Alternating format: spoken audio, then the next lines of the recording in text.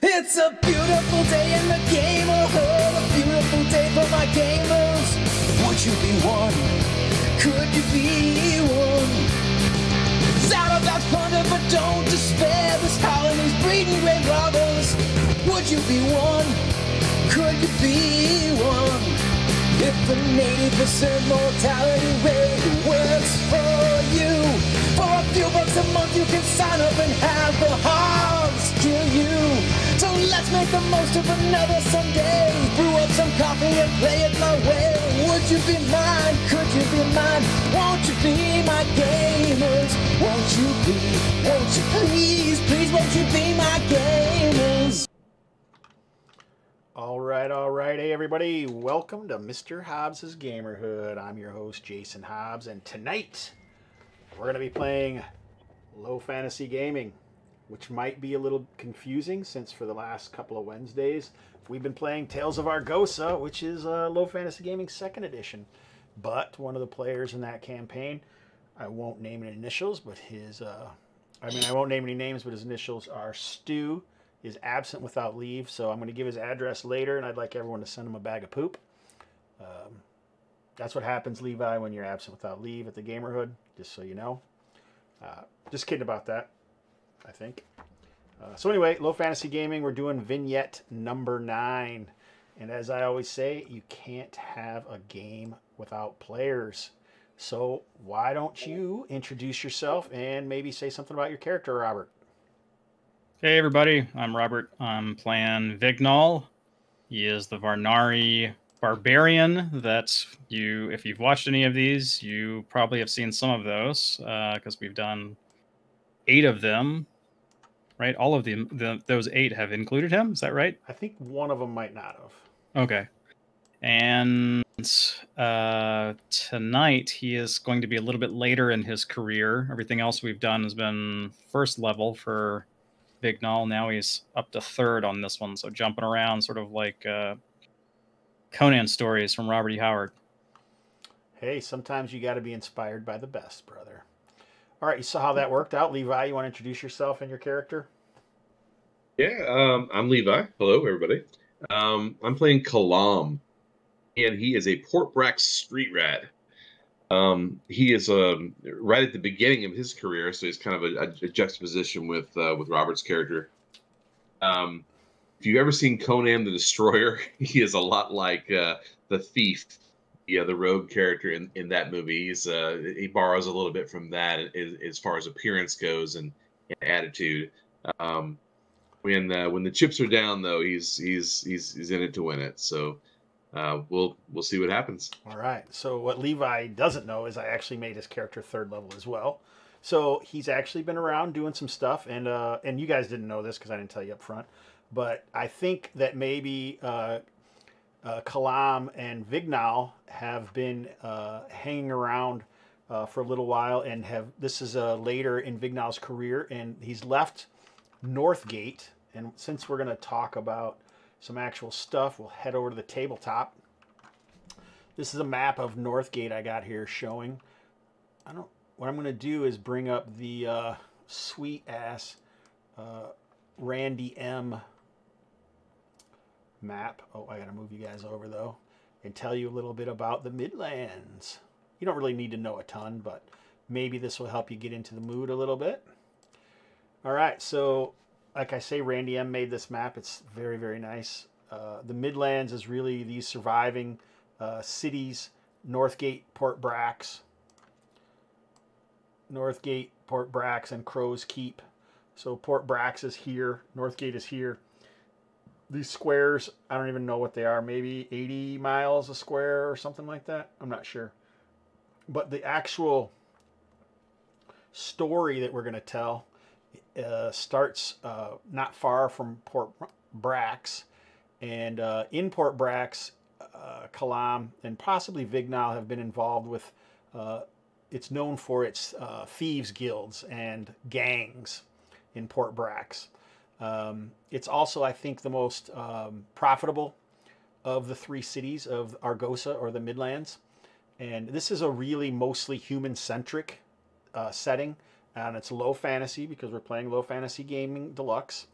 And as soon as Levi said he wanted to play a Malik type character to Vignaal being Conan, I thought that we would take the beginning of Conan the Destroyer, and that's where we would begin the game tonight. So we're actually in like a desert area in the low plains, not, you know, within a week or two of Port Brax. So as you guys all know, I am all about some sweet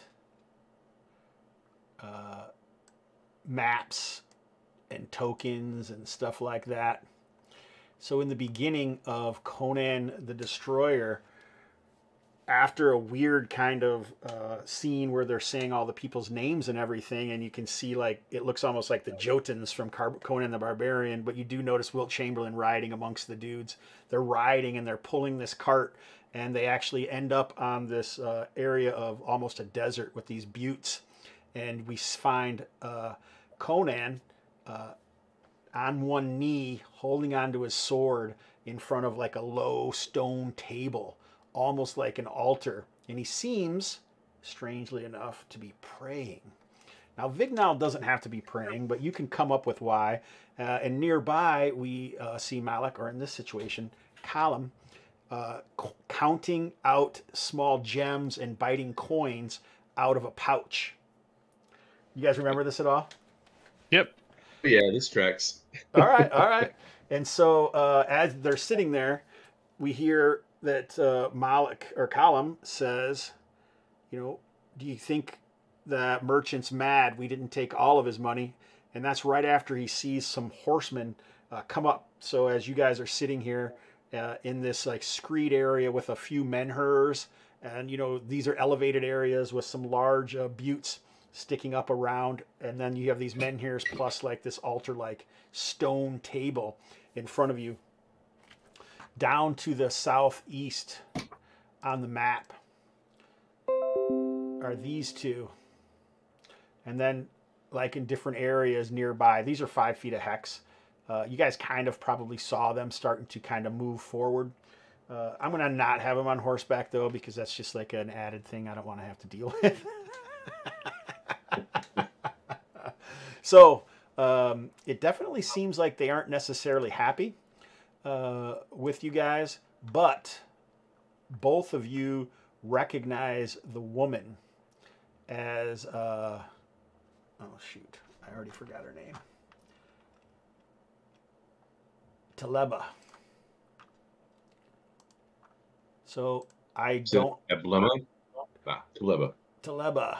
I don't have a massive amount of money backing the Gamerhood, so I do steal art from the internet. So my hat's off to whoever did this art, because it's kind of sweet. A little more risque than I'm normally about, but anyway, Taleba, likely Nadician born, and she's on a horse, and nearby her is another of Mattio's gang, known as Scabbards. That's pretty cool art too. Hey, man, Really cool. I do my best to put y'all on the scene. So it's hot as all get out. You're kind of in a desert. Apparently you just robbed a merchant, and the two of you have been around enough to be friends with each other. Although, you know, I think Vignaal would be close enough to Kalam to want to save him if something happens to him. But, you know, I don't know how great of friends you are. I got to leave something up to you guys. Sure. All right.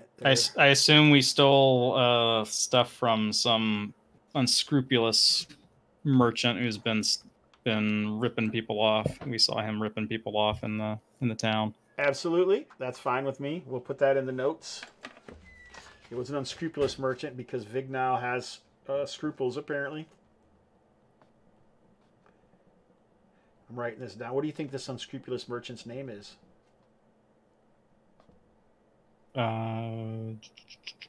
Anyone can chime in. Feel free, Levi. Don't be shy. You got some people in the YouTube chat. They could suggest maybe. It looks like we got people in the Twitch chat too. Are you Or write it in the Roll20 chat. Go to the chat box, Levi, and then go down to the bottom and click in there, and then you can just write in whatever you want. Sure. Who do we got? Oh, Brian in the bunker. Oh, Gabriel. Thanks, Gabriel. Oh, Robert Neep's in there. That's right. Stu's out, Levi's in. Gabriel is one of the people that I invited to this game, by the way. He never answered me, so don't let that guy in Spain fool you all. Yes, Levi, you came after Gabriel. Sorry, buddy. It happens. And I get it, too. He's awesome. Oh, do you know him? It's your reputation. Oh. Like Gabriel Kravoga? No. That's this is Gabriel Perez Gashardi, who he was one of the first people that I ever gamed with online about 13 years ago, probably. Oh, that's awesome. Yeah, he plays in tons and tons of games. He plays in a lot of my games as well. So and also Gabriel's going to be at GaryCon in March next year. So expect some fun stuff. He doesn't live in Spain. He actually lives in Uruguay. We got to show him a good time. We will. I just say it's Spain because I'm an a-hole, and that's an old joke that we've been I don't know, supporting for a very long time. So anyway, it looks like you have about 5 dudes who seem like they have not necessarily the best intent towards Vignaal and Kalam, and stoically upon that rise, you can see Scabbert and Tabella overwatching. You assume maybe it has something to do with the trouble that you've had with Mattio's gang in the past. Both of you. Maybe separately, maybe at the same time. That's all something that we can figure out later. But we know them. We recognize them. Yes, you recognize them, but these other ones, they're all the same token, so they're basically just kind of faceless minions, most likely of Mattio. So they seem like they're bearing like truncheons. So it doesn't seem like they have blades out and they're intending to kill anyone. It looks more like they want to capture you guys. So what do you do? You've never played in one of my games before, Levi. So I'll ask you, what would you like to do, sir?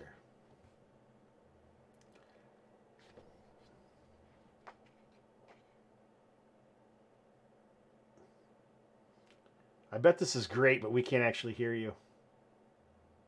Oh. Oh. Now we can. What yeah. happened? I don't know. You did something, and now we can hear you. Okay. I'm gonna back away, like hands up, like, oh, hey. It's hey, calm down. It's all right. And I'm gonna slowly be backing away towards that other and by proxy Vignaal.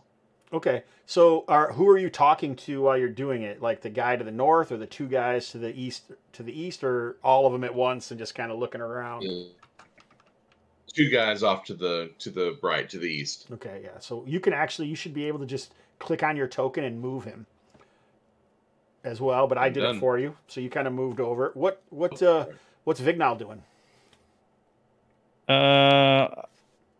I will move back, also be closer to Kalam and the sort of stone altar area. Yeah, so maybe I should describe that altar a little better for you. So it's probably about 8 feet long and easily about 3 feet wide, and it probably stands about 3.5, 4 feet off the ground. That's where the upper surface is, and it's like it's got like a dais below it, but the dais is only like 2 probably 4x4 square pieces of stone that are about a foot off the ground.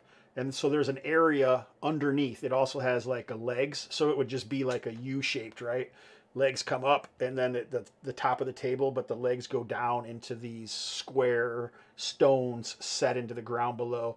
And it's pretty flat, but there's a lot of like Scrabble on the ground. And it's hot, and it's very dusty where the people are moving around. So even though Kalam is quite a charismatic fellow, even the guys you were talking to pause momentarily and glance up over their shoulder up on the hill where the riders are. No one moves up there. They're just slowly watching. You can't imagine, how hot it must be, but they're putting their poker faces on for sure at this point. And then, as if they did say something, all 5 of these ruffians rush forward with their weapons at you. All right, so in this game, as opposed to Tales of Argosa, we are going to use the optional initiative. So on your character sheet, it should say Deluxe Initiative. I'll try and help you find it, Levi. So basically what we do in this game, as far as initiative goes, it's you roll a d20. Almost all of the skill checks and everything are going to be roll under. So it's going to be attribute roll under. And there's going to be 4 outcomes of that roll. There's going to be failure, success, total failure, and great success.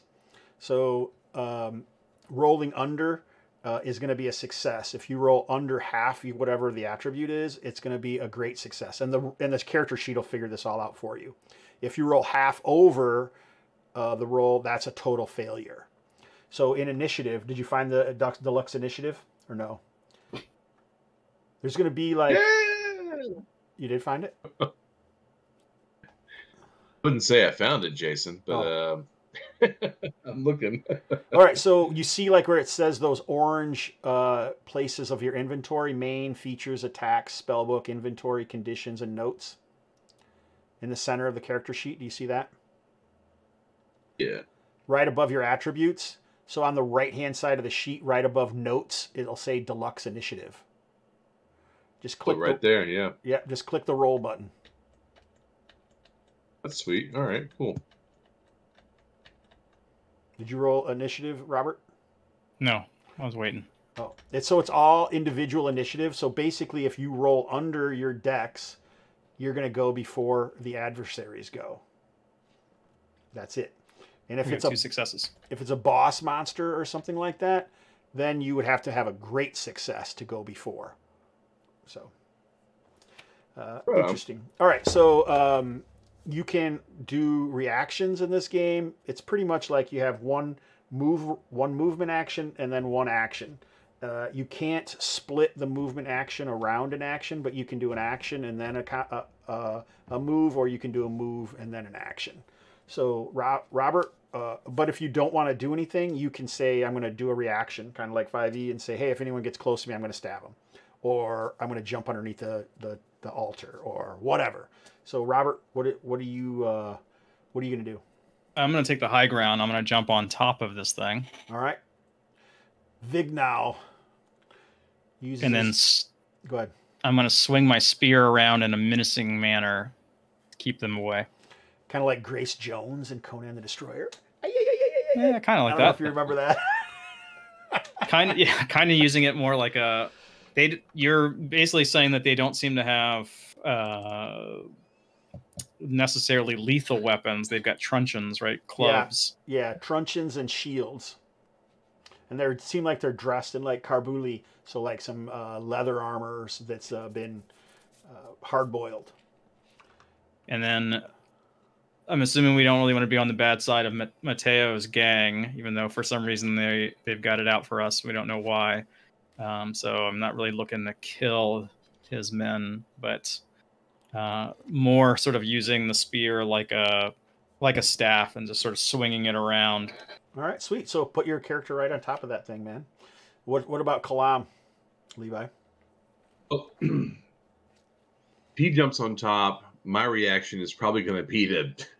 So with all this started, I had a bag of gold and gems in my hand. And I was chewing on the right. Yeah. I probably still got that in hand. Yeah, I'm gonna dive beneath that altar, that space beneath the altar there. Nice. And maybe swallow a couple of those larger gems. Did you while just watch the down there. opening scene? Just for safekeeping. Because that's exactly what Malik does. I don't know if you remember that or not. Yeah, we can fish them out later. Yeah, no, it's so funny. I love it. All right, so Kalam jumps under Safekeeping. jumps under, and these guys rush forward. So all men pretty much can move 30 feet, but you can charge twice your range, and then you basically are at disadvantage if anyone for your or people are at advantage when they attack you. So these guys rush in. But you can whack them with your spear too, Vignaal, as they do. All right. So it's going to be, yeah. All right. So these guys kind of all rush forward. And you have reach with that thing. So Right. So as they come rushing forward, they're yelling, and dust is bouncing off of the scree as they come out with their truncheons and their shields. They don't all look exactly alike, but they're all the same to you guys. Likely minions of Matteo. All right, so Vignaal, what do you want to do? Whichever one gets closest to me the first is gonna get the butt end of the spear. All right. To his head. Is he really going to be a butt face? The other guy is, yeah. All right, good. All right, so yeah, go ahead. Do you want to do an exploit or anything? So in this game, Levi, all characters can do mighty deeds. They're called minor and major exploits. And the way that you do them is minor basically means it's a temporary thing, and it can only happen to one adversary. To succeed, usually you're going to have to hit and do damage, and you would explain narratively what that mighty deed is ahead of time. And then usually there's going to be some sort of contested roll. And if you win the contested roll, then whatever your deed is goes off. A major exploit is going to be like something that's permanent. So like cutting off the giant scorpion's stinger tail or something. That would be a major exploit. And that's going to go into a luck roll. So basically, I'm just going to ask what you want to do. If you want to do something like kick dirt in their face, shine light in their eyes off your dagger, all that stuff is codified in this game with these exploits. All right, so do you want to do an exploit or anything, Vignaal? Yeah, I'm really just trying to knock the guy out. All right, go for it.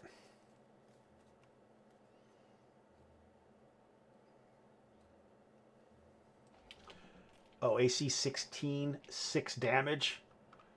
All right. Right, and I don't know what you want to do with the, since I took the signature weapon. Oh, what's it say? It's the damage dice, exploding dice, if you roll the highest damage roll. Did you do that? I just, since I'm trying not to use the spear tip and using more of this as a... I'm not going to do... staff. It's not going to be lethal damage. I don't buy into all that. Making it harder to knock someone out than to kill them personally, so... I'm pretty laid back. All right, so basically, what happens to this dude when you whack him with the butt? Do you want me to roll again or no? For what? The damage? No, it's enough to knock him out if that's all you want to do. Oh, okay. Yeah. So, yeah, I just wanted to smack him right across the head and knock him back. And I'll bellow out for the rest and say... Come on, the rest of you will get the same. All right, so his head spins around, and he goes face first into the dust. Dust goes up around him. All right, Kalam, did you want to do anything from down there, or are you just letting him come after Vignaal? Yeah, so you said they were on horses or they weren't? They're not on horses. Yeah, I took that out because I didn't want to have to deal with that. Okay, right on. Okay, well then sure, as one of them, so like he's on top and there's that space underneath the altar. As one of them is running up to hit him, I'm gonna just come up with my sword, try to basically cut his belt off, so his pants fall down. All right, I like it. Just kind of trip him up to either fall or to because we're not trying to kill these guys, but we are trying to disable them. So. Well, you can choose to if you like. So what I should tell you, I love your description, but you actually have an ability. So if you look down below Okay. your attributes, that's I did. called Unseen Whip. Yes. You see that? So basically, Did. you get 3 of these tips, tricks, and techniques that you can use between long rests, okay? And this is one of them. If it has TNT in the front of it, that's kind of how I'm establishing that it's that. So you could do this, and you could say, hey, I'm doing this, and he automatically has to make a luck dex save. And if he doesn't, then he's tripped. So that's, I think to me that would be easier than the actual... and you can still do the same, obviously, the same description and everything. I just think it would be easier to use this than it would be to the other, because a luck dex save for him is going to be very, very difficult. Okay, let's do it. All right, so... Whoa, whoa, whoa, whoa, whoa. Sorry. All right, so a luck dex save. A 5 is pretty good, though, because we have to roll below, but I think they're going to be a 4. And he's not going to have a bonus on dex. So he is on the ground. But you just remember now you only have 2 more tricks and techniques that you can use. So you can just like kind of mark that off on the character sheet. Until I rest, right? So the resting is special, and we'll go into that later. Okay. I'm just going to put a trapped net on him. All right, so already 2 of them are down. But Kalam, you're no longer necessarily protected from the attackers, but you're kind of behind, underneath, and away from them. They don't necessarily know you. You don't have a surprise on them or anything, but you don't necessarily. So these 3 dudes swing their truncheons at Vignaal. I'm going to give them a -1, not disadvantage. All right, 463 is not going to do it. So they all come in. They're trying to get it. They're tripping over each other, falling in the dirt on their own pants. Dust is everywhere. And yeah, they're not very happy. So it sounds like we can do 1 more round. I'll check a morale for them. All right, yeah. With Mateo's right-hand woman up there, they aren't ready to give up the goat yet. So let's roll initiative again. So it's just another initiative roll. Oh, I should move this. Young Malik, but I had to make sure he had a headband on. So, all right. So, great success from Kalam. So, what's Kalam going to do now? Oh, so I go first. Okay, I got you. He got his pants around his ankles. He's knocked one of the guys out. That still leaves 4 more. You said there was a lot of dust that was kicked up? 3 more. 3 more. Yep. There's a lot of dust around you guys. Yeah. Oh, well, then I'm gonna try to hide. So Advantage. you can either duck back down or do whatever. Yeah, so I think I'll probably just let you hide, and then I'll make a detection check, and if it gets close, then we will just do a contested. Okay. Their detection versus your hide. All right. Got it. Okay, so only if it matters, because they seem like they're most focused on Vignaal, obviously, because he is a renowned warrior from the Vornari, which are kind of like a cross between... You too? So he's like I picture you as a Midlander in Argosan, to be honest. But you know, you could be a Vornari if you wanted to. The Vornari are like... Yeah, there's like that... Go there's ahead. like that big dog. There's like the big dog on the cartoons, and there's a little dog, you know, who's like, "What are we gonna do today, Spike? What are we gonna do? What are we gonna do?" You know, that's basically our relationship. I can see that. I was just gonna say the Vornari, for new people to Midlands, is like a cross between the Men of the Iron Coast from like Game of Thrones, because they worship one god who is they call the Deep One, who they fear more than worship, and they're very much like Viking basically at the same time. So a cross between those two. All right. What's Vignaal doing this time? I'm going to do largely the same. This time I'm just going to bring the spear staff down, smack him right in the head like a hammer. Instead of to the side like before, just coming down. All right. Slamming this guy in the head. Go for it.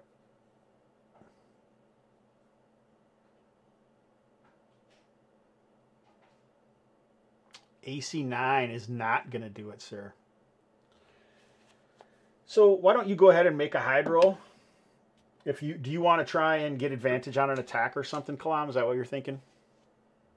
Yeah. Yeah. Absolutely. So yeah, why don't you you basically just have to succeed on your stealth. So look at your skills. Oh, you did it. You did it. All right, a great success. So yeah, no problem, man. So yeah, I'll give you advantage on an attack on one of these guys. What are you going to do to him? Yeah, we're not trying to murder these guys in cold blood. But they did choose the mercenary profession as their profession, so that comes in its own little bruises. So I'll give a nice wobbling, not like a permanent, like I'm not cutting his his cutting his half of his foot off, but I'll give a nice little humbling leg strike to one of these guys. All right, like a hamstring him or something with your short sword. No, that's what I'm saying. Like I'm not gonna end this. Not forever. This is yeah. I got you. Not forever, but just try to put him down. Okay. So yeah, go ahead and make an attack. So you should be able to just roll right on the short sword. I'm getting there.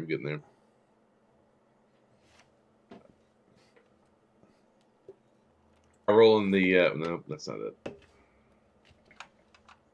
There we are. All right, 15 versus a 4. All right, so make a dex check versus this guy's constitution. He failed, so another guy is on the ground. You didn't even have to because he failed. All right. So 3 of them are relatively down. Kalam is dancing around in the dusts and surprising them, and our audience can see. It looks like. Let me see here. Where am I? Taleba raises one finger, and Scabbert pulls out a little horn and toots on it, and they all start to back up and move away from you guys. Anytime someone leaves your area, you can attack them if you choose, unless they have a special power. Like Kalam has a special power to be able to get away without them attacking. But you guys going to stop, or what's the plan? Yeah, they're backing away. I'm not going to attack them. And like one of them helps. I'll just sort of goad them as they're backing up and say, "Yeah, you better back up." They're trying to help each other away, and some of them look a little glad that they weren't tasting your guys' steel and only your fists and pommels of your weapons. Following the big guy's cue. So yeah. All right, so I'll like really brave. Step over one of them. So these guys like very dramatically ride down the hill and come close to you guys. I can get him in the picture. The other ones are helping the guy up who's unconscious and like squirting some water out of their water skin on him to try and wake him up. And they're like, Vignaal. This is the woman talking. It seems that your reputation does precede you. What do you say anything, or? What depends on what you've heard. They don't seem to note it. They don't seem to say anything to Kalam unless he says something himself. You do remember that Matteo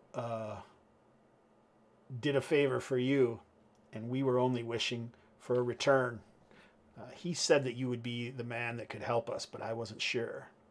So I hope you don't mind that we stage this little test. You could have just asked. Well, we weren't sure that you'd help us. It And seems... how can you be sure that we'll help you now? We can't, of course. What is it that you think you wish? And Kalam, you notice Scabbert seems to be fiddling with charms on his wrist. Basically, I'm a terrible plagiarizer, maybe. Taleba asks you, Vignaal, what is it? Do you jump down from the thing? Or are you guys still standing up there like... No, I'm still standing up there. Okay, I like it. What is it that you wish, Vignaal?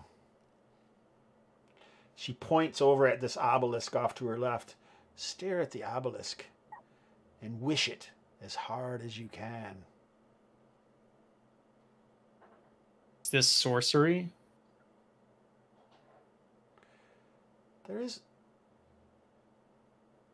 There's no real definition of what we can do to help you if you can only help us. So what is there in Vignaal's past that he might be willing to do? And if you don't know right now, it's something you can come up with later. I don't care. Something that he desires? Yeah.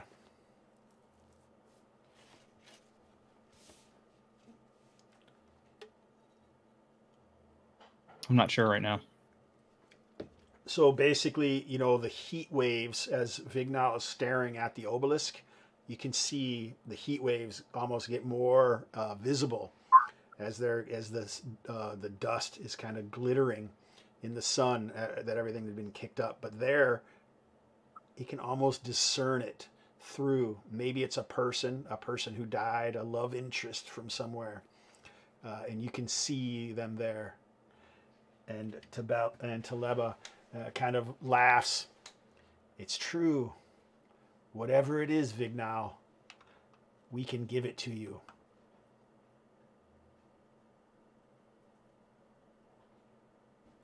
Why don't you make a willpower test?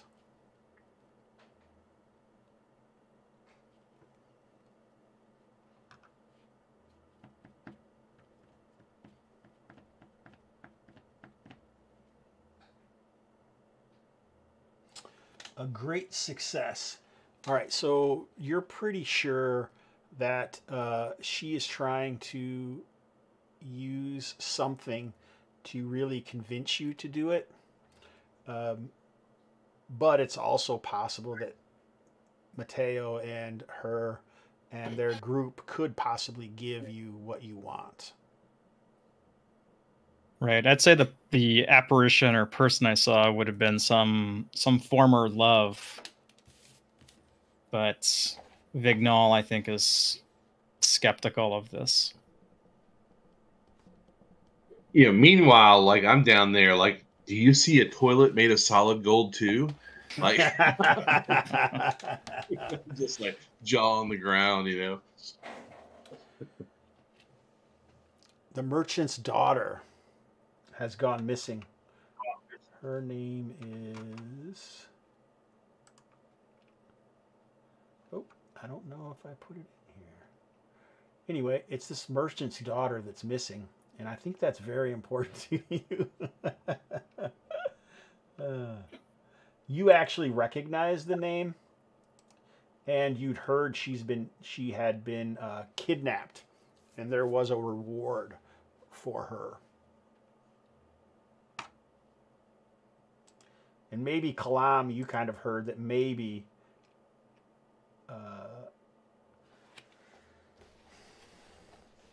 the gang that Mateo's gang is a part of, which is I think called the Red something. I don't remember off the top of my head. Some people were kind of saying that maybe they had done the kidnapping and there was supposed to be a pretty big blackmail for it. Hmm.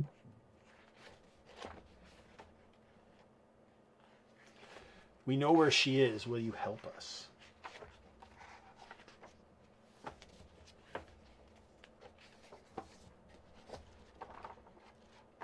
I look over at Kalam. What do you think about this?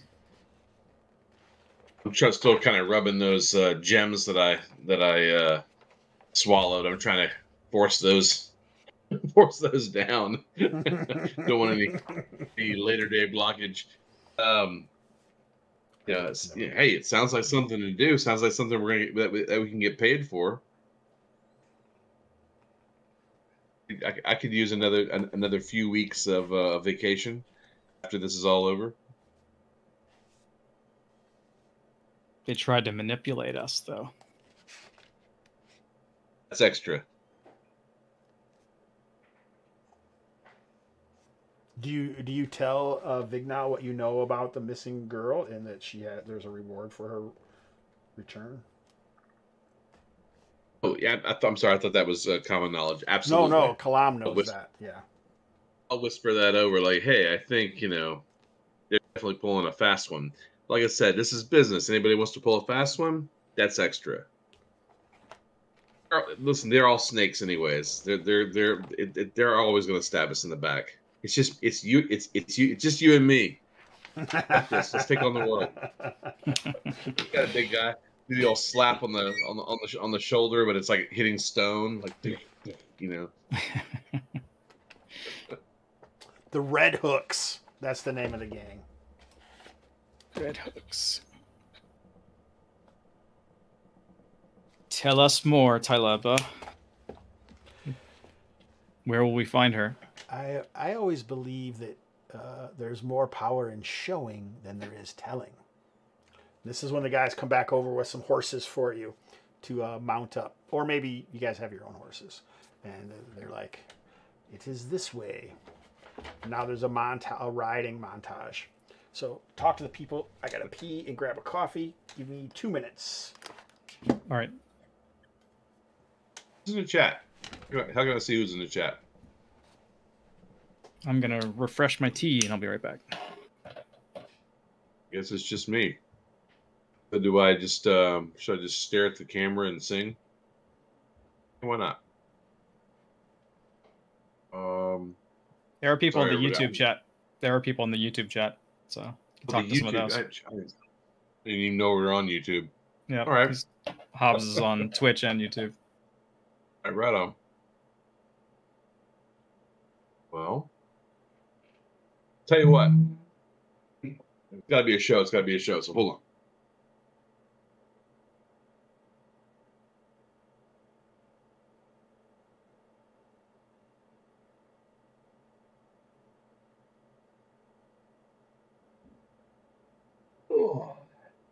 Our reading today will be from Tales of H.P. Lovecraft. Starting with my favorite HPL story, The Color Out of Space. West of Arkham, the hills rise wild, and there are valleys with deep woods that no axe has ever cut. There are dark, narrow glens where the trees slope fantastically, where thin brooklets trickle without ever having caught the glimpse of sunlight. The gentler slopes there are farms, ancient and rocky, with squat moss-coated cottages brooding eternally over old New England secrets in the lee of great ledges. These are all vacant now, wide chimneys crumbling and the shingled sides bulging perilously beneath low gambrel roofs. Find out what a gambrel roof is. I don't know what a gambrel roof is. Old folk have gone away, and foreigners do not like to live there. French Canadians have tried it, Italians have tried it, and others have come and departed. Oh, I'm reading Lovecraft, Hobbs. Sorry. Oh, nice. I can't see the chat, so we're just reading. All right. There's no one's really chatting in Twitch, but I think there's some people who are. I'm reading a book. It's out loud. Yeah. I like it, man. No, that's good. You could have been like talking about, an upcoming Kickstart or a current one or whatever you want. Nobody wants to hear that crap. And I got all my stuff on social media. It's super easy to find. Probably already beating down the doors of anybody who's interested, anyways. So either you want it or you don't. It's cool. It's fine, but it's out there. But yeah, they don't need to hear me one more time talking about this project one more last time. It's cool. Gabriel's out there in YouTube land. He says you deserve some XP. I'll give him something. What do you do? I can't see the chat, so it's like I can't interact really. So I'll give you something better than XP, since you may never play this character again, Levi. We'll give you one more of your tricks and techniques back, so you'll be back to 3-3 for the reading. Thank you, HP Lovecraft. Nice. Thank you, Color Out of Space. Good work. All right, so I'm going to shift this over to a new map. Is this what your last Roll20 game looked like? Let's see. When you played it? I mean, I'm just, I'm trying to get some accolades for myself. Oh, it was a couple years ago, and it was just it was really just kind of a quick play test. And my first time using Roll20. Again, I don't game online very much, so yeah, kind of like this, yeah, a little bit. These maps look this good? No, not at all. The maps are much, much better. And the tokens are better too. Oops. All right, so we'll have this sitting here for the. So on the route, we should probably wait for Robert. Hey, what's the shirt you got on?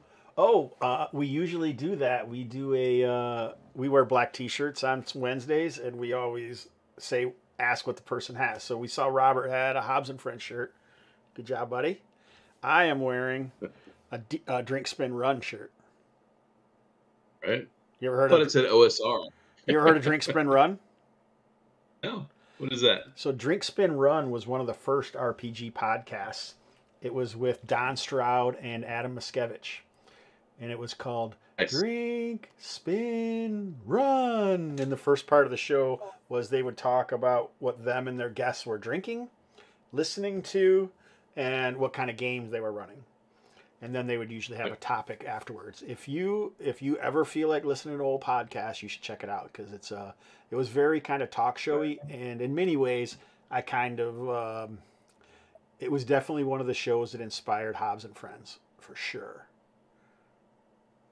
Well, I like Don Stroud's work a lot. So that Apparitions book he did for DCC was just like chef's kiss. Yeah, I really, nice. really, really like that zine. If I had a black shirt, if I knew to wear a black shirt, I would have worn my Weird Frontier shirt I just got from our mutual friend Beatty. Nice. He just sent you one? Yeah, well, I bought the gigantic leather-bound 8,000-page book. So threw a T-shirt in, and it's pretty awesome. So that's what I would have worn. Yep, that's it. You mean this one? Yes, sir. I bought two of these. I gave one to my brother. It's a monster. Yeah, I gave one to my brother for his birthday. Like me only, or only the worthy may lift it. No shit. Oh, nice. I don't have a Weird Frontiers T-shirt, but I do have a Dark Trails T-shirt. Hey, nice, nice. You have to get rid of that now. That's what I was told. Well, I'm gonna wait until the Pinkertons show up.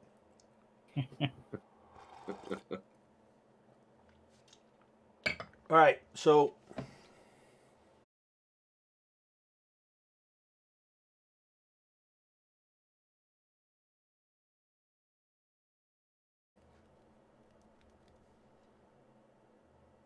There you go. You're back. Oops. Oh shit, I never should have done that. Can you guys hear me? Yep. Yes, sir. I missed and turned it off. I forgot that it can't get my camera, so you guys aren't going to be able to see of the. But did they say who took her? They did. No. They said somebody took it from her, correct? Yeah, No. something happened in the gorge. They lead you to the area, and this is what you can see the map now, where these different buttes are. There's a couple giant vultures seeming, and you can see a wagon that's mostly destroyed, and there's like a bunch of the scree and scrub is all trashed. This gorge is a well-known path between two decently sized outposts, and there's always been these twin skulls with like a door that people have always stayed away from, and a few menhirs around, not unlike the scree flatlands that you guys were Vignaal was worshiping or praying or meditating or whatever it is he was doing. Maybe this merchant that you guys robbed was actually had protection from the red hooks, and maybe you guys didn't know that. And that's another reason that maybe you don't want to necessarily be on the opposite side of the red hooks. And they kind of brought that up as they would forget that little indiscretion if you would help them regain the merchant's daughter. So blackmail, is it? Always have their hands in something dirty. So you guys aren't necessarily right where I put you on the screen, but you can kind of see this area. So this is still 5 foot a square, so the gorge isn't big. I think normally, you know, they would just kind of move through this area.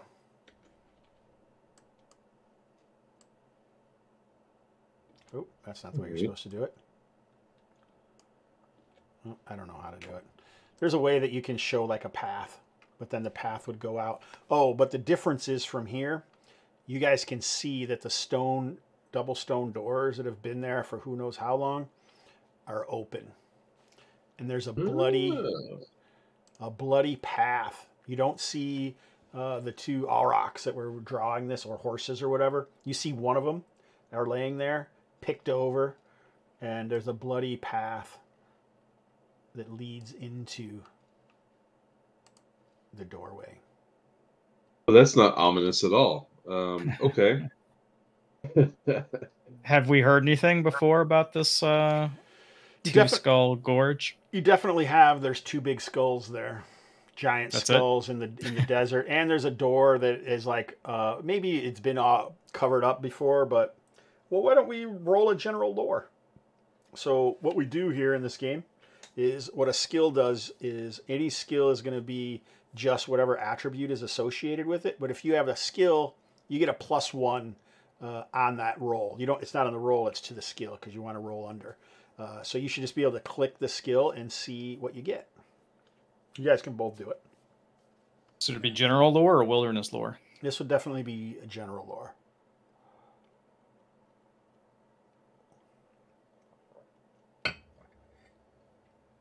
All right, a terrible failure from Kalam.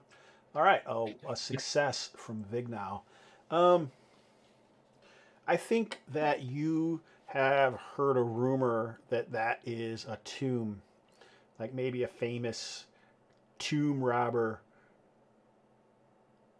allegedly got through the doors, and it's some kind of tomb or crypt to a giant. Hmm.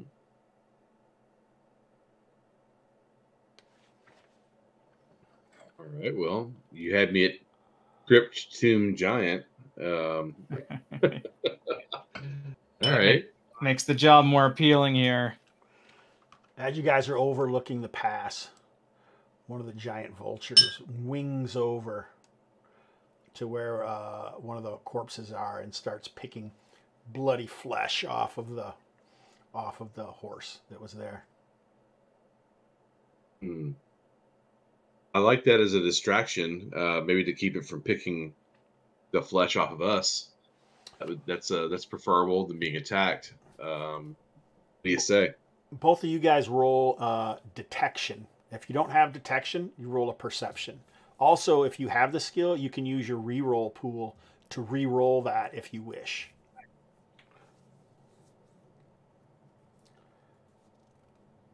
Oh, another failure from Kalam. This guy. No, this is I don't he's see perfect. anything. It's perfect. All right. You see that there are some forms that have some like sand overcoming them. You see one of these move, and it looks like one of the guards is still alive, hiding under the wagon. All right, I'll mention that to Kalam.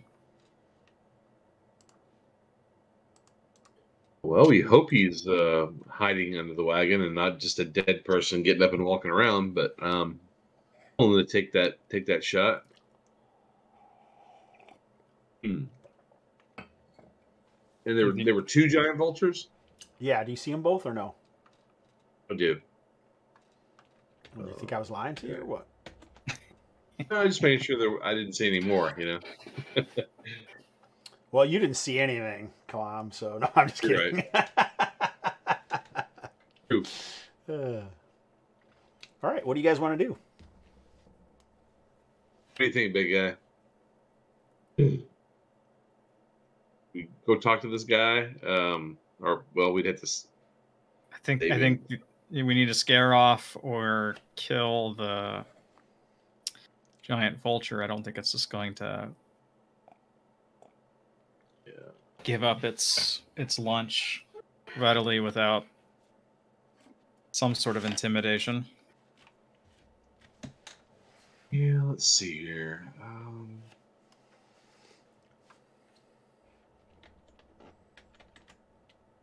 And are we like on this? I know you said we're not necessarily where you had our tokens. You just wanted to get us on the map.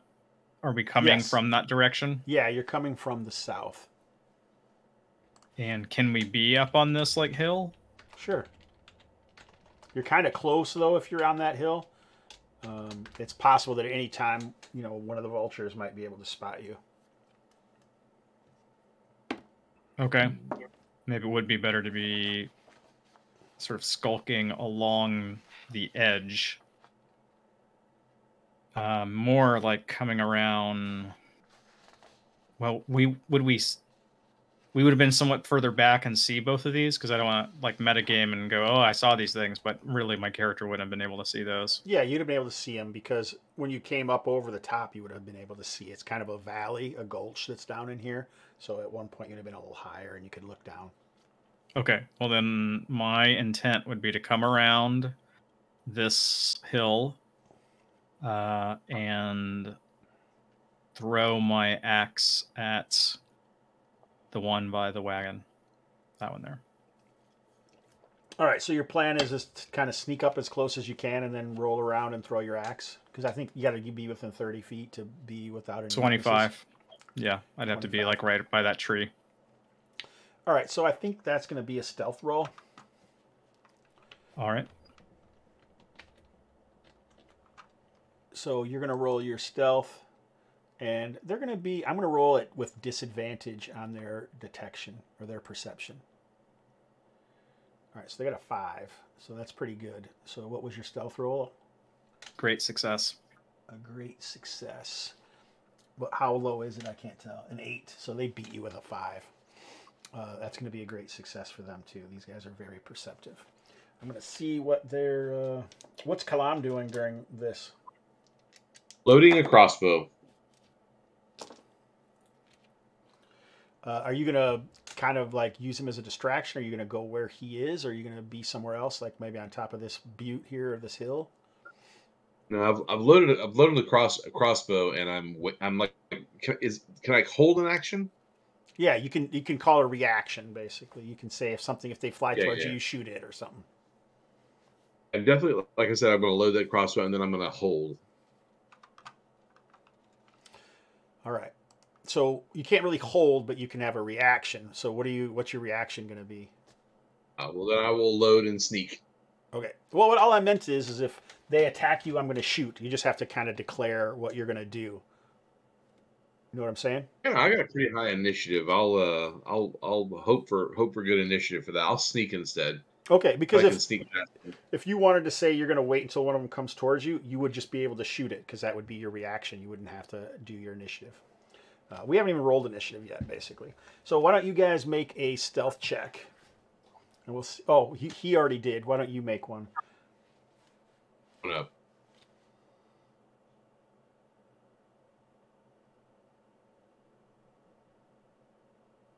Nice success. All right, so as you guys are sneaking around, you can hear the vultures kind of squawk at each other, and the one that's up on this butte really starts like flapping its wings. So these vultures, the wingspan is probably 15 to 20 feet. They're massive.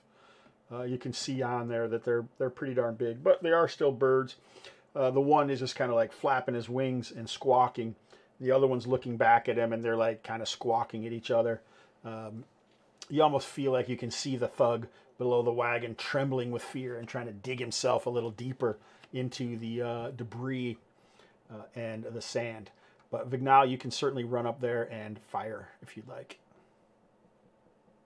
All right. Oh, sorry. Go ahead. Oh no, I was just saying I wasn't going to fire. I misheard. So no, you don't have to fire if you don't want to. Vignaal is going to. Yeah, I said I loaded and I was moving. So yep, that's fine. You'll be able to shoot if you want to. I don't care. You guys were both sneaking up there. That's fine. Because they're not really attacking you or anything. They're just trying to maybe intimidate you as an animal does, right? Right. And I threw my axe. It's only a 7. All right. Your axe goes flying. Do you want to fire, Levi?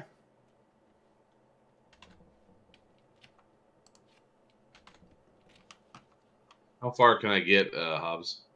Oh, you can be up where he is if you want to, or you can move, 30 feet, or 30 feet and still fire.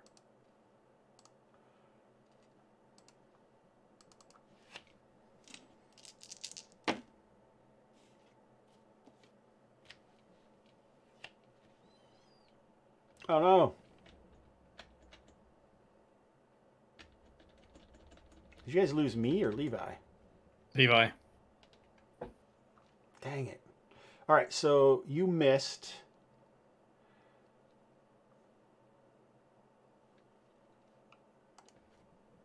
Levi was reading because both of us were gone, and he doesn't have anything up. He's not looking at any chats. So. Oh, okay.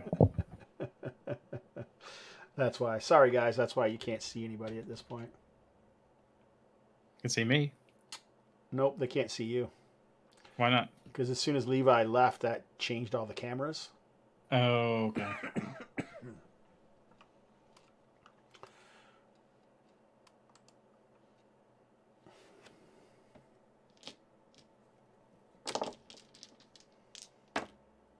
So it's a night of technical problems. Yeah, it's how it is. Sometimes happens. Yeah, it sometimes happens. It is. I mean, this is obviously a mom and pop shop. What I think I want to do... Oh, he's moving his character, though. You could type in the chat if you wanted to, or make your roll or whatever, Levi, because I don't know if you realize it, but we lost your camera and we can't hear you.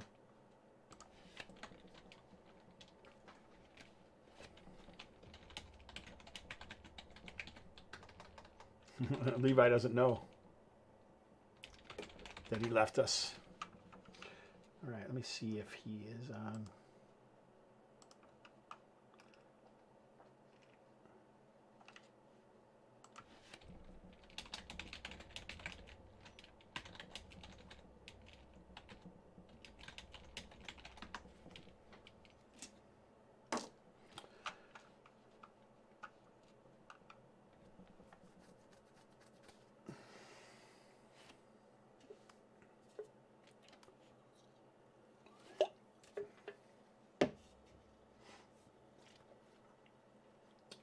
So while he's having technical difficulties,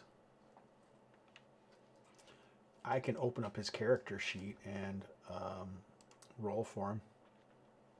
You think I should do that? Yeah, he just said he tried to refresh and it's not working.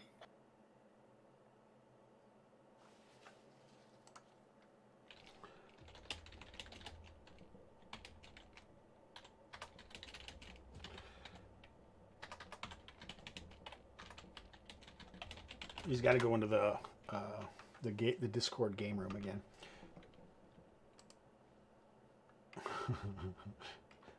Turn off your computer and turn it back on.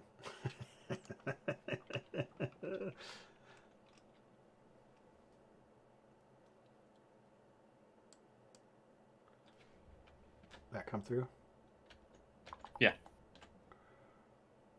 That'd be an AC 9, which I don't think is going to probably hit. That will also miss. Oh, there he is. Hey, buddy. Oh. He's on, he left. Oh, hey, buddy. Hello. You're back. Did you want to fire your crossbow at one of them or no? Oh no, not unless I'm being attacked. Nope, you're not. Okay, so I said you did, but it just happened, so it doesn't matter. You didn't have to. You missed anyway. So no, you're not really being attacked at this point. But Vignaal is attacking. I think we'll roll initiative and see what they do. Okay, you want us to roll initiative? Yes, please.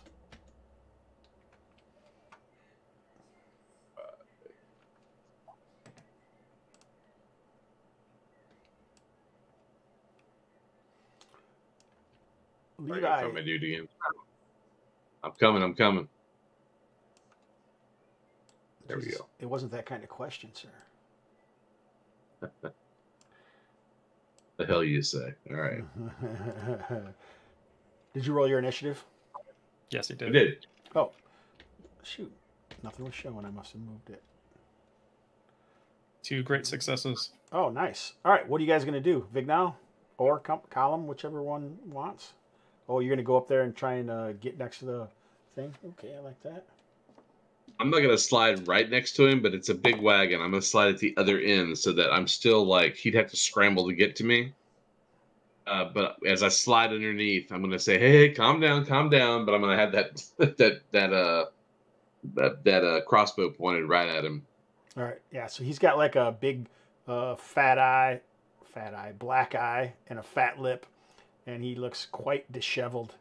And you can see that he looks like he has some sort of, like one of his legs looks kind of mangled. Mm. But not like from claws. It looks like from some sort of bludgeoning weapon. Hey, what happened here? What happened to you? What's with the wagon? What's with the gates and what happened here? His eyes are like huge, and he's like, "Hey, what about these vultures? Hey, do something about them." Wait, you calm down. Tell me what happened here, and then I'll tell you how we're gonna get out of this pickle with the vultures. But right now, I need you to calm down. Tell me what happened. What's Vignaal doing? I would charge up, keep my distance a little bit, however far back I can be, and attack from 10 feet away at this one that's feeding. All right, yeah. So it will get poked with the pointy end of the spear. All right, go ahead.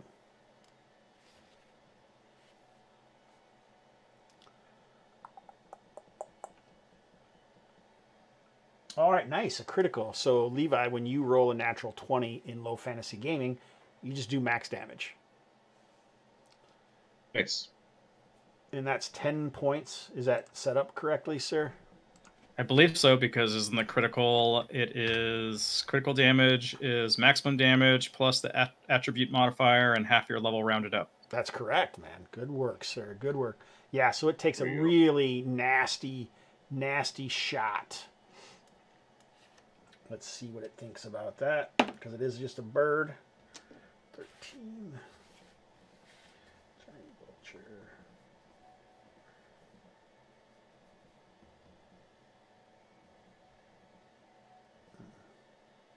All right. Strangely enough,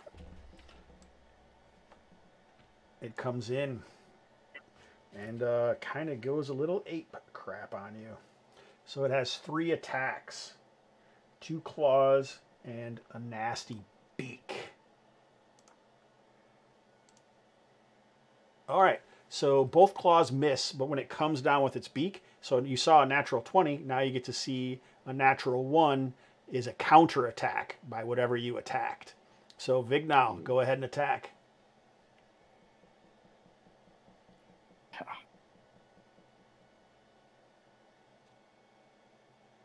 All right, that's not quite enough to hit it. But basically, you know, Vignaal quick steps to the side when its beak comes down and gets nothing but sand, and strikes out, misses. I think he's like, I can't move like this, there, feller. That one eye smashed my leg. One eye, huh? What do you mean one eye? He smashed your leg with what? Where did he come from? He jumped out of the desert. I don't know where he came from, but it was well before these vultures came. He came, he smashed the horses, he smashed the others, and he took off with the woman and the other horse. He had to be 14 feet tall with one eye. Hmm. Okay. How long have you been here? How long ago was that? 2 days. I thought about eating Edgert, but haven't yet. I'll slide across my water skin. Still with the crossbow pointed at him. Oh yeah. He comes anywhere close to me, he's getting it. He greedily drinks it. You know that he's had to have some water, and maybe you see like an empty skin or two laying around him from his fellows. All right. Sure. Let's roll initiative again, Vignaal.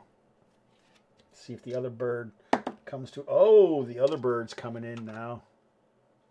Go ahead and roll initiative, Vignaal. Success. Go ahead.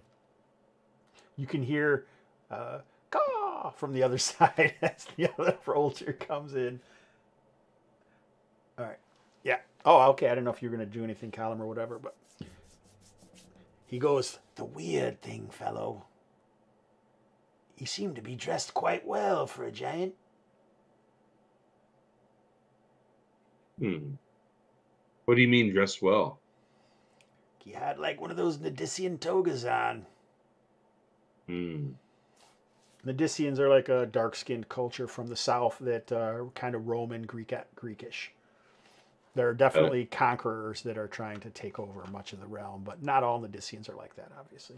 I'm not all black and white. I'm more gray, but some of the NPCs are not going to be awesome narrators, so they may have their own opinions, right? So, all right, what are you going to do, Vignaal? You got one that's here and another one that seems like it's been fired up enough that it's coming in your direction. Seeing that I'm about to get both of them coming after me, I'm going to go into my rage. All right. What's that look like? Vein popping on my forehead. I, bellow out a war cry, and I'm going to stab this one that's right in front of me that I've already hurt pretty bad. Ooh, I like that confidence. But no. All right, Kalam. You can hear the beating of wings as more dust is kicked up around, and you know that the other vulture is coming in. Do you want to do anything? Yeah, as the guy has greedily drinking down my water, that's the distraction, so I can get away. I'm gonna roll out from beneath the cart and try to roll to a position, or try to move to a position of like where I'm either in the shadow of one of those larger shit. Hold on. Oh, there's nothing around me. Crap. Then I'll roll to the far side of that cart, maybe where it's throwing a shadow. Yeah. So this cart is big, right? But it's been kind of destroyed, and so there's bits of debris littered around, like there was almost like an airplane crashed here or something. Okay. So you could definitely find something that if you're trying to hide or something amidst this area. How does a backstab work here in this system? Can I backstab with a ranged weapon? Sure. All right. So the actual skill, I should probably look it up. And Jason, just to clarify, so the rage gives me +2 to hit, so that would have been a 12. I don't know if that mattered. Nope, not enough. All right, so I Okay. lied. It's only a melee attack that backstab is. All right. Well, if this second bird comes rolling in on Vignal's backside, I'll let loose with my crossbow. Okay, and you do see that the one giant vulture it looks pretty sorely wounded from some slashes from Vignal's spear or some stab wounds. It's what I'm going to tell you is it's in this game it's called staggered, so you know that it's at least under half his hit points, and you have once per staggered target after you successfully hit with a melee attack, you may add your backstab damage. So you can do something special if it's staggered, but you don't have to. You don't have to do that because it's all melee in this game. It's definitely designated that way. All right. I will do that actually. Now that I have that piece of information, I'm able to kind of dial it back a bit. Absolutely. And I don't think it knows you're here, so I would give you when making a melee attack by a target that is surprised by you, you get a +4 and an additional D8 damage. So I'll let you backstab it. Is basically what I'm saying. All right. So I'll do that. Okay. For sure. And that way he can just go ham on the new one, on that other vulture. Yeah. He's like in peck to death with 6 attacks around. All right. There we go. A 14 that hits.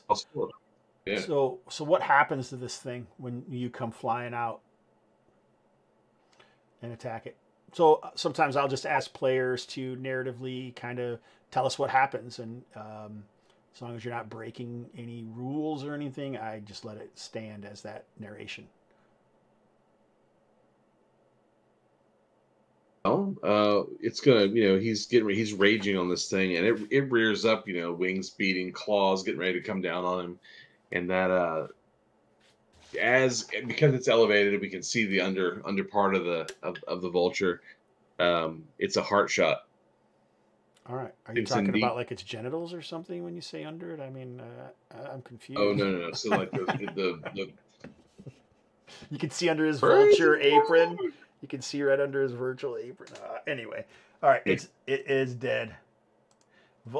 Giant vulture down. And that's just in time for this other bird to come screeching forward and wail into Vignaal. Oh, so it got a natural 20 on one of its claws. Ew.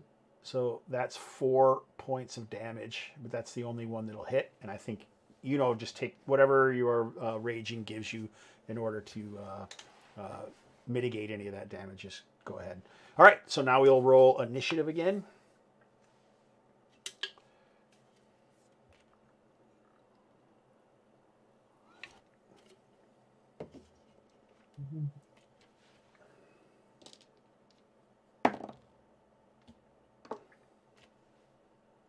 Ooh, look at Kalam. Ew. All right. Oh, yeah, you rolled a 4. Nice. So what are you going to do, Kalam? Reload that crossbow. Okay. Oh, I thought you stabbed it with your sword. No, reloaded it. Okay. Oh, because you said I could.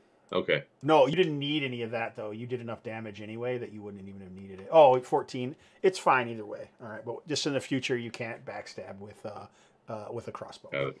All right. So you can attack this one or whatever, however you want to do it. If it was your sword, that's fine. Then you still have a loaded crossbow. Man, he's raging, yeah. Yeah, Vignaal is. Well, in that case, I'm going to get out of the way of this rage. I don't want to end up as a skewer. Yeah, I'm going to say, it's a Cyclops! And I'm going to run. Okay, nice. All right, so moving there, you falling in a pit. I'm just kidding. Totally teasing. All right, nice. So this thing comes in on you, scratches you, and I think it's your turn, Vignaal. Yep.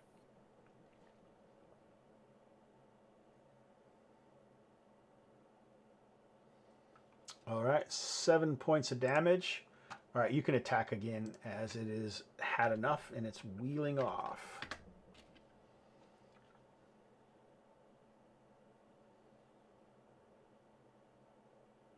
All right, 13 hits. How much damage do you do? First one was 15. Oh, no, you're right, because it's the +2, so 13 hits. The second one's 6 damage. I got you, buddy. All right, it survives, and it goes wheeling off into the high noon, I guess. I don't know what you call it in this situation. So Kalam is wheeling. He's stepping through. You see bloody sand with bits of gore falling off. Like you see a horse's hoof laying here. But you also see like a strip of like lacy cloth. Underneath you can see like a guy who's like low crawling away towards one of the perches of Vignaal out from underneath the wagon.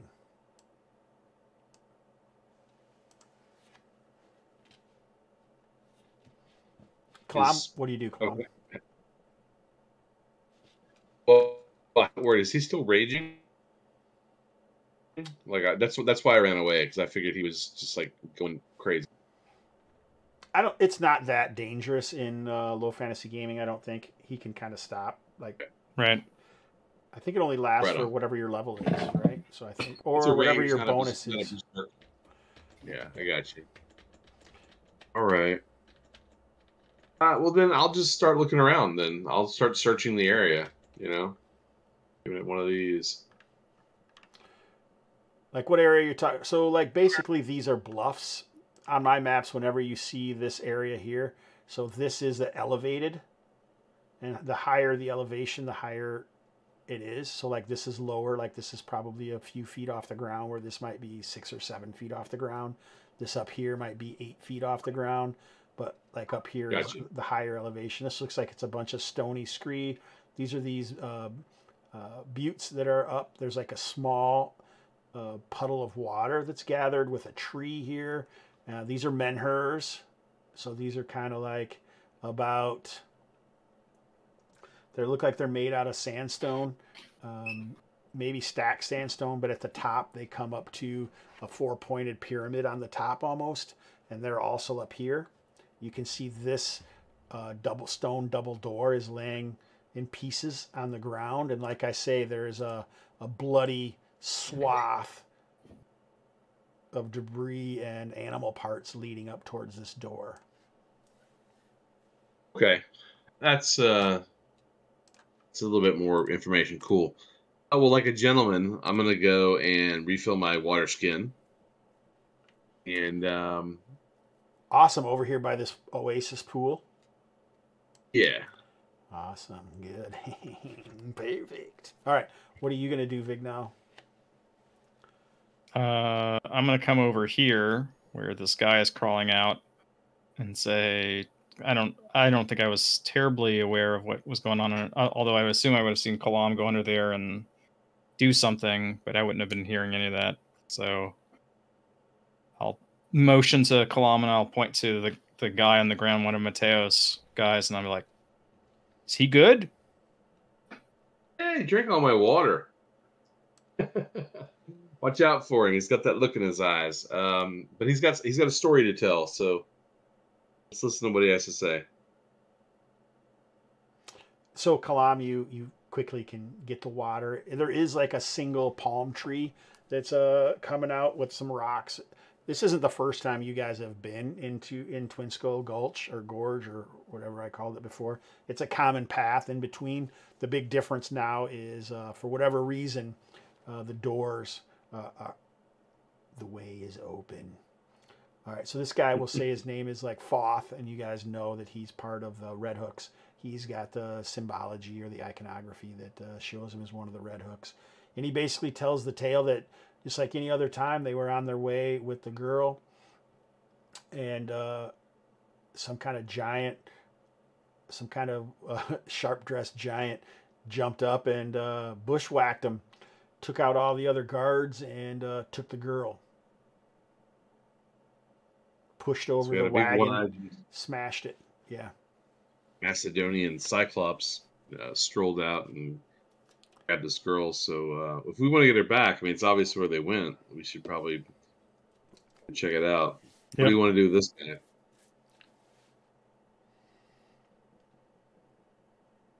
guy? He can crawl back to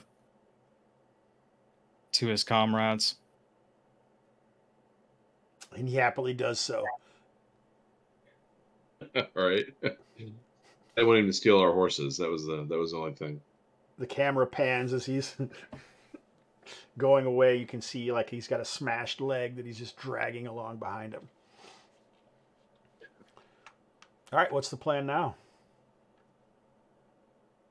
Yeah, well, I think as I pass that guy, I'll just say the vultures might come back. I'd be a little careful if I were you. Looks around wild-eyed for a second. And he crawls out of the scene. Maybe out of the whole movie.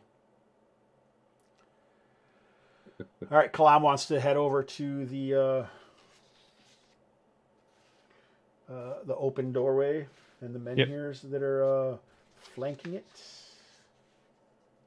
I'll definitely search those menhirs and then the areas around the doors. All right, so when you start looking around here, like I say, there's still like a path, and you can see that it leads into a stairwell that goes down.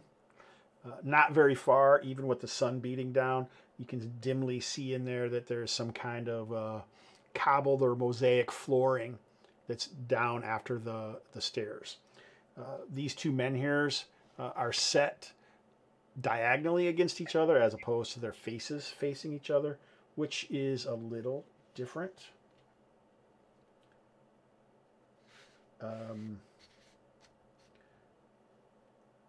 Like I said, I just wrote this last night. I'm looking at the wrong page there. I'm all ears, man. I didn't put page numbers on this thing.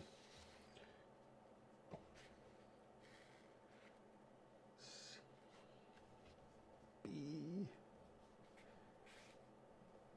What is this? F.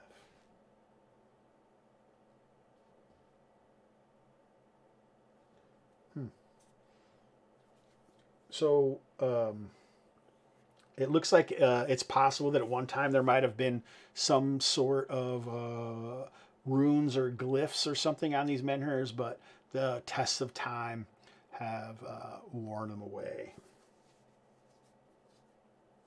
All right. Are there giant footprints going inside the hall? If there were any footprints, they have been kind of buffed out by the bloody swath that was drugged behind them. Got you. Why don't you go ahead and make a detection check? That seems like a little tighter sort of thing. All right.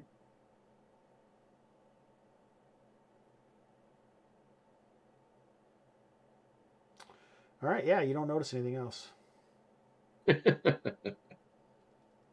And there's no sounds coming from the doorway, from the stairs?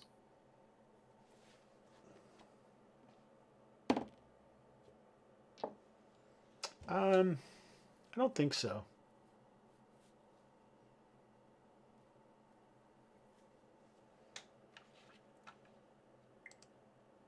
And you said that there looked like there had been some sort of like writing on these obelisks, right? It's possible, yeah. There are other obelisks down here as well. I don't know if you guys noticed those. Mm-hmm. Oh, there is a door. The two pieces of the door.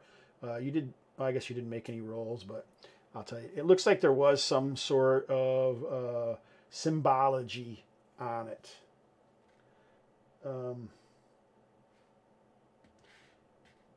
I think it might have been like a large hummingbird is half on one of the doors and half on the other.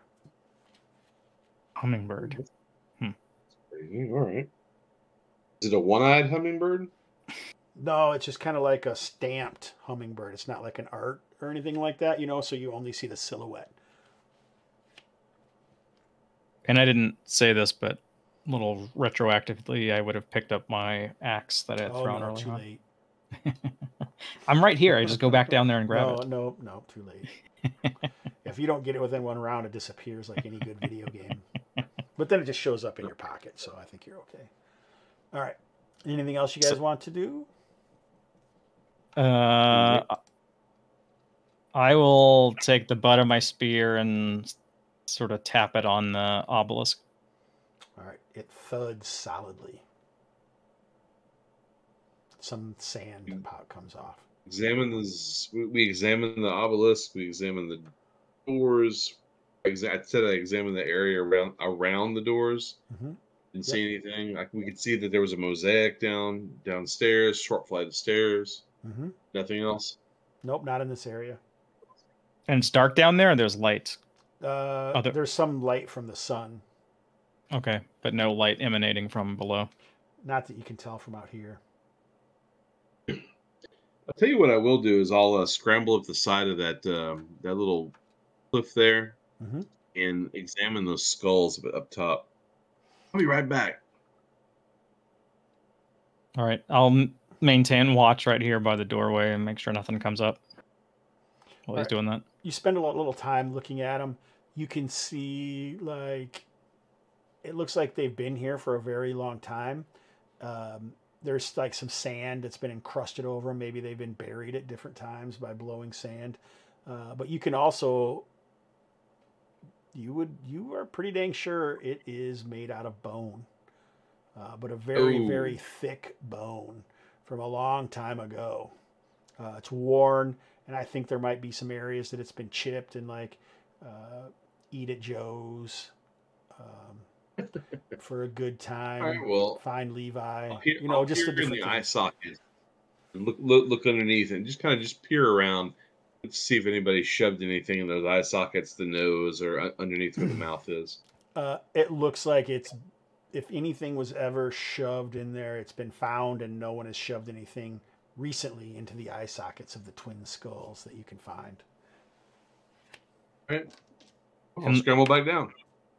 And looking up at those skulls, they have two eyes. They don't have one? Correct. Okay. I would say that they don't. Go ahead and make a detection roll, Kalam. See what you think here. All right. This is maybe a little more difficult. Oh, a great success. You don't think they're human skulls, but they're fairly close to human. With a leap of logic, you would say closer to, and these aren't a known culture, but they are a myth, or you thought they were a myth in the past. Like Northgate is supposedly built on an ancient city of elves, but no one's seen an elf in thousands of years. But by all the stories you've heard before, you would guess these are dwarven skulls. These are big dwarves. Giant dwarven skulls. That's way weirder than Nethys. Or Neth, sorry. It's like the dwarf in the Infinity Gauntlet. No kidding. It is. All right. All right. Well, yeah, I'll scramble back down. I'll say, hey, Vignaal, looks like Peter Dinklage was here. So, long gone now. So, what do you want to do? You want to head through the doors? What do you think? Yeah, let's head down. All right. Keep an eye on those steps. Is someone going to light a source of light? I thought you said the light outside illuminated it, but if it goes any deeper, then it probably won't. Gotcha. And certainly, Right, I'd like to have weapon and shield, so I will take point and head down.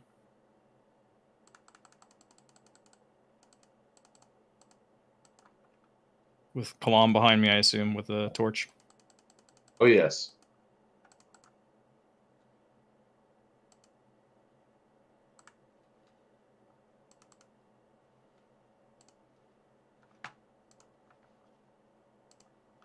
We lose Jason? I don't know. I'm doing Okay. some clicking. I'm That's clicking, sir.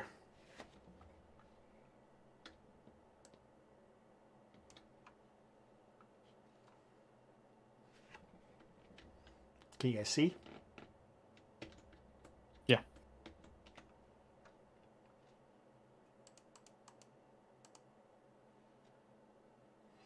So this is the short flight of stairs. It only goes down about 5 feet, but you can see it's these fairly large tiles almost that are down there.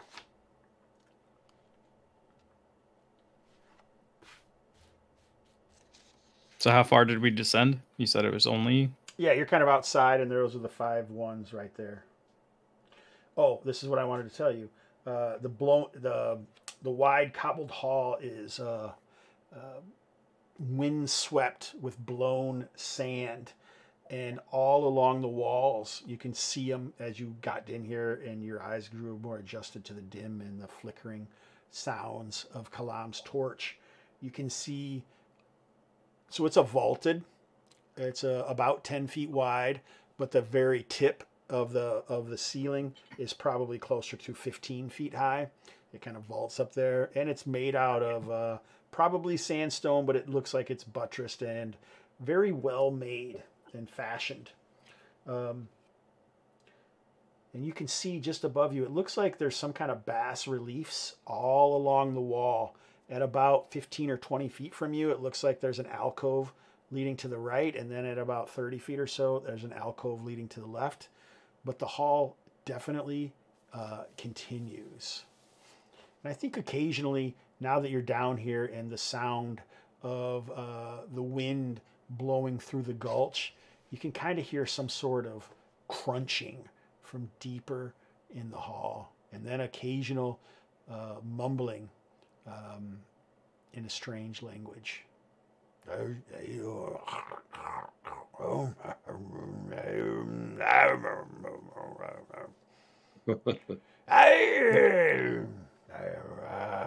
it sound like it's coming from the right or It's further up to the difficult to left? tell from where you are, but deeper, definitely deeper from where you are. Oh, and the bas reliefs along the walls are faces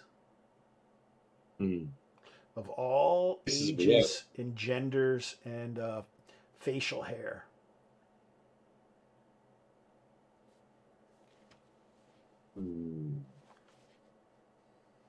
Do the faces have 2 eyes?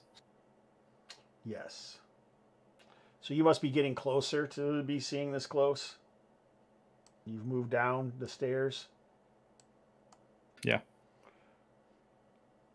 Okay. The only sound is your own breath in your ears and the flickering hiss of the torch. And crunching. And distant crunching, yeah.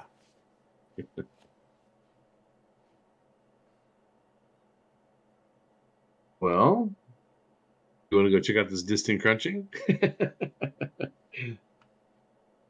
Yeah, we don't know where it's from. Keep going. So as you guys move forward, you see more and more of these faces. They just line all the walls and the ceiling.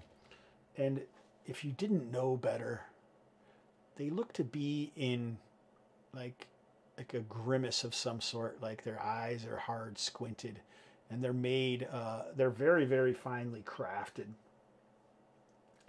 And that's when their eyes flick open. I can just picture Kalam has got it and kind of like not looking too close, but then he accidentally like kind of looks at one closely, like maybe it's someone he almost recognizes or something. And the eyes flash open and the mouth opens in a silent scream, but you can hear the scream in your minds.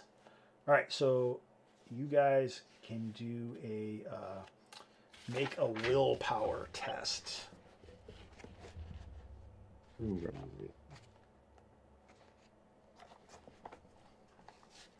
Where is that?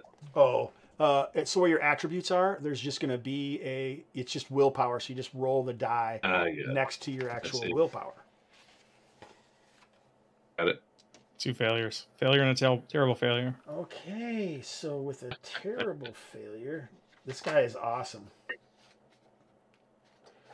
Kalam is the best. All right, this is what I live for. All right, each of you guys roll a d4 and take that many points in willpower damage.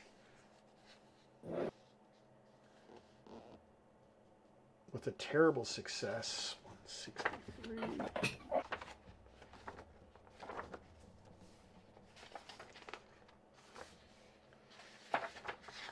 Roll a d20, Levi.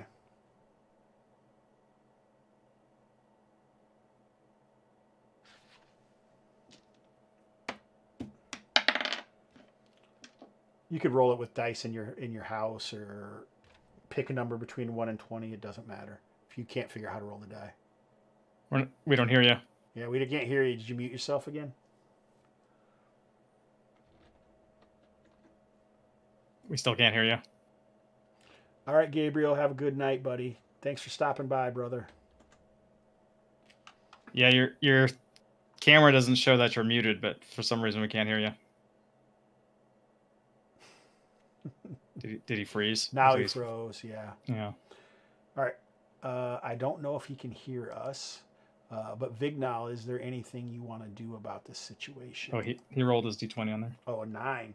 All right, so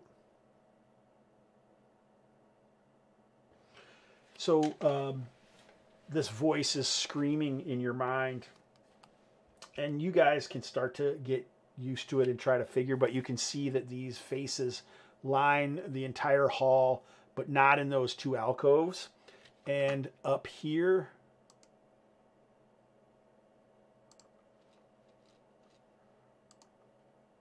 it looks like one of the parts of the wall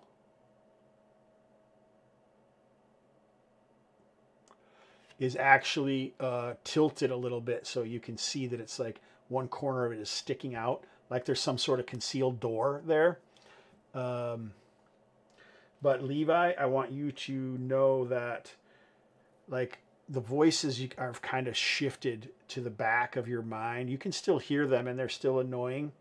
But now you have this. You find out that one of the voices is actually your own voice, and it's saying, "I grow weary of being exploited and taken advantage of all the time.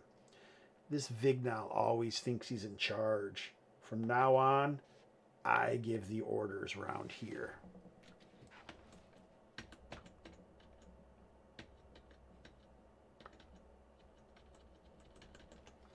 I'm going to type it in the chat, so hopefully he'll join back up with us soon.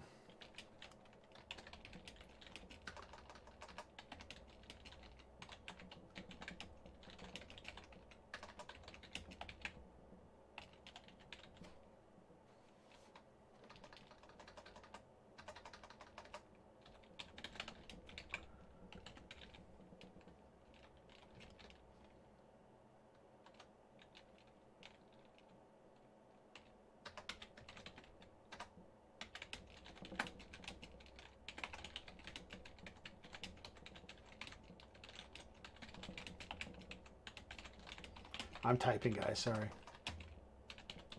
Yeah, it's fine.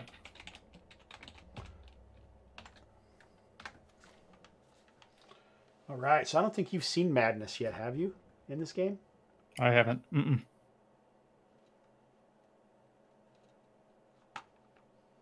Interesting. So interesting. I'm going to have to get on Discord and see if he... Oh, he's not there yet. But I'm pretty sure he's still in roll 20. He is. He just put a comment in the chat. All right.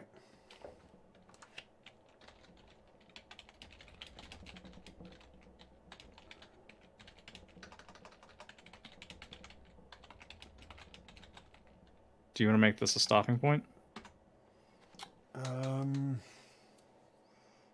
I guess so. I guess we can. I I kind of have to pee. So I'm going to pee first, and then hopefully you can get back on and we can go over some stuff and see what you guys' next move is. Sure.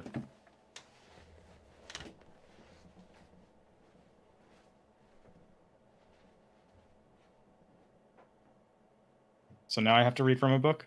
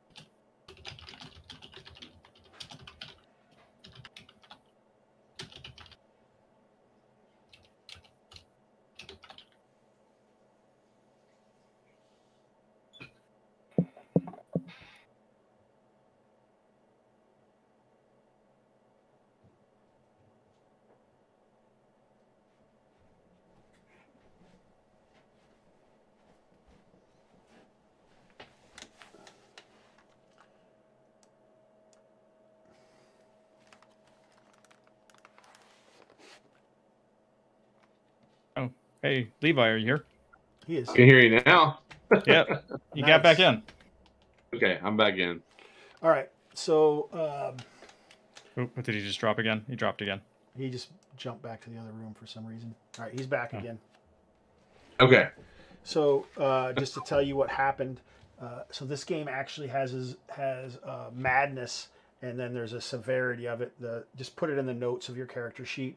So you basically have a moderate madness, and it's going to happen about once every long rest, occasional presentation, or moderate compulsion.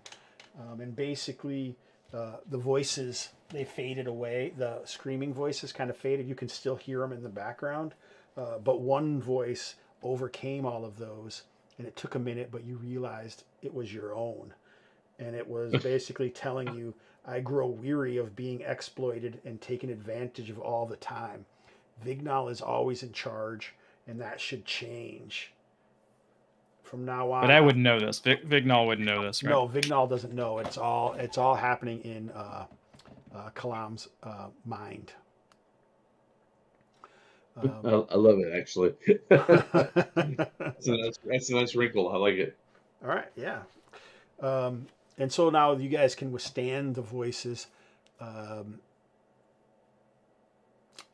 So usually I wrap up at 10:30 because my wife is sleeping nearby, and I'm not supposed to go later than that, and it's 10:22 here.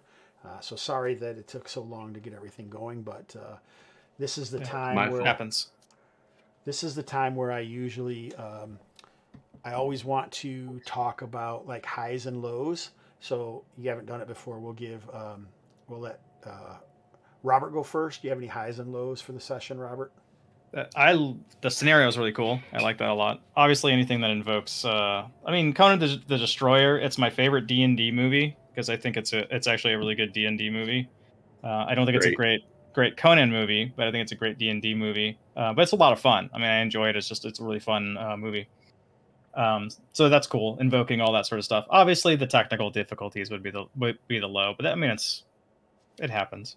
Yeah, and the point of the highs and lows are hopefully if we come up with some things that I can affect, I will try to do them to make to try just to be a better GM and give my players and the audience a better experience. That's what the whole point is. And sometimes I know people have commented on this on your videos, is that sometimes we get into games discussions that people find really interesting. So yeah, oh yeah, for sure. They seem to really enjoy that. I mean, I don't think my niche really is actual plays for people to see, great voice acting and all of that. It's more, I like to make really cool maps and have very vivid and almost visceral description for what I do. That's kind of what I really like to do. And then, just have cool, fun time and get into good conversations because usually it's always gamers that have good conversations. So go ahead, Levi. Do you have any? Your camera is off, by the way. If you're okay with that, I'm okay with that. Uh-oh. I even figure that out. All right. Well, so here's my highs and lows. Really highs because this had a really great sword and sorcery vibe to it. Yep. It really comes down like the little things, like the little descriptions and the things that you use. Like I really like, because you've got this a tomb with two giant skulls on top, and the gates are open, and you've got these menhirs. And instead, you could have used any monster you wanted to, but you went with giant vultures, which is it's very refreshing. I think just an interesting choice too, because like I said, you could have gone with anything in a monster manual or any kind of old school fantasy monster, but you went with giant vultures, which again, very sword and sorcery. Um, yeah, I like the vibe. Like I said, it does have a bit of a Conan the Destroyer vibe, but which Robert said that it had that's his favorite D&D movie. I can't help but almost agree. It's like it's up there in my top three for sure for D&D movies. And I get roasted for this all the time, but it's actually my favorite Conan movie of the two, Hmm. of the two main ones. Everyone loves the first one, but Conan the Destroyer was the first one that I saw, and then I had to go back and watch Conan the Barbarian. Okay. So going to see it in the theater with my dad, when I was like, I don't know, whatever, like 11, was that's why it's my favorite. It would Yeah. well, it'd be hard to top that. It's just, I mean, it's a lot. It's fun. I mean, it's got a lot of just fun parts throughout the whole thing, and it's got my favorite line. So there's the line where the princess says to Conan, she says, "Well, I suppose nothing hurts you," and he goes, Only and he's pain. drunk. He's drunk, and he goes, "Only pain." That was the line I was thinking of as soon as you said it, man. It's such a great line. I mean, go ahead. No, I was going to say the way it ends too with where Conan has this Jack Burton moment, at the very end where she's sitting up on the throne and she's very very beautiful, and he could have the kingdom and the riches and whatnot, but he's like, nah, I don't think so, and he Right. just kind of strolls off. Like I said, very Jack Burton, very Big Trouble in Little China. So Well, and that was Conan-esque, because there are quite a few times that Conan was offered many different things in the stories, not just Robert Howard stories, but all of them. And in his early days, he chose not to do those things and would rather continue his life as yeah. a wanderer. Oh yeah. Did you have any lows? Yeah, that's. I mean, my lows are my self-inflicted woes because I don't know technology for crap, and just I'm terrible at online gaming. Like, I don't know if Neon Lord is still in the chat, but good God, he'll tell you some stories, man, of me just dipping in and out because of this horrible internet connection. But yeah, my apologies. It's It's all terrible. right. So I've had people who actually played in one of my online games, and then they like, I gotta fix my system and get my stuff fixed because I want to be able to play in more of these. And I'm not saying you are one of those people, but if we could get I would together definitely. with you two together, I would love to finish this off, and you guys would actually get to see what's going on with the weird giant dwarves and a sharp dressed cyclops. Yeah, definitely. I mean, I would be 100% into that. Yep. All right, that sounds great. For me, it was very exciting for Levi to actually play in one of my games, other than me just playing in his. I really hope you had as much fun as I did, Levi. Yeah, dude, good Playing in times. yours. Can you imagine how much we would have got done in 2 hours at a face-to-face? Probably not that much more, actually. We had a couple fight scenes and some information drops, right?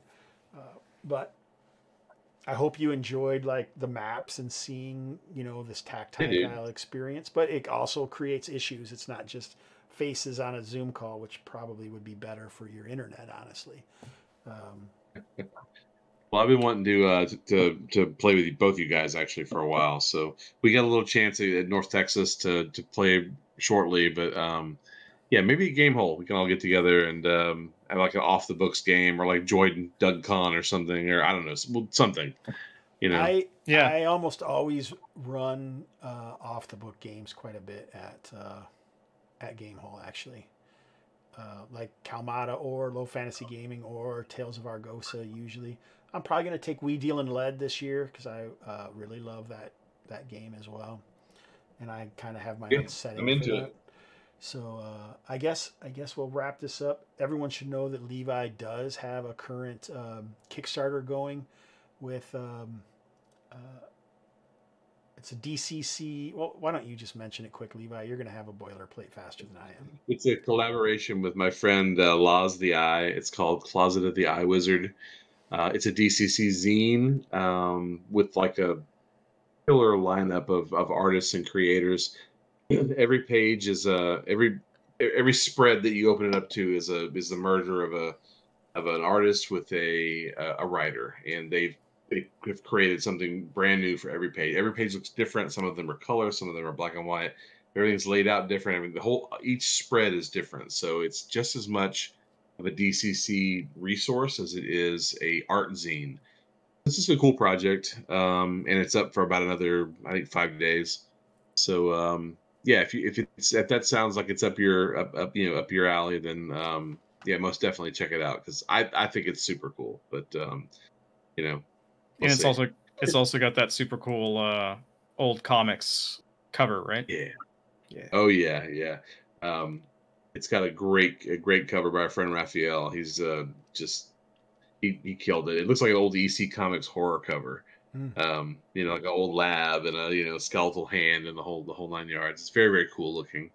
But yeah, I mean, there's the range of artists that have their work in there. It's like Peter Mullen, Doug Kovacs, Chris Arneson, like Bruno Prosecco, like all these great artists. 16 different artists, and then you've got people doing the writing. It's like Jim Wampler and Dieter Zimmerman, myself, Skeeter Green, Brian Shutter, our friend the Neon Lord. And just a ton of folks, for all from across the indie crowd. So it's just a neat. I think it's a neat project, and there's not a whole lot like it that's been done before. So something new, something fresh, something cool.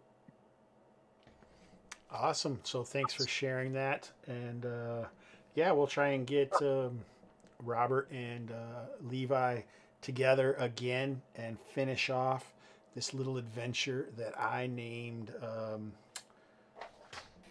Twist a Deaf Ear.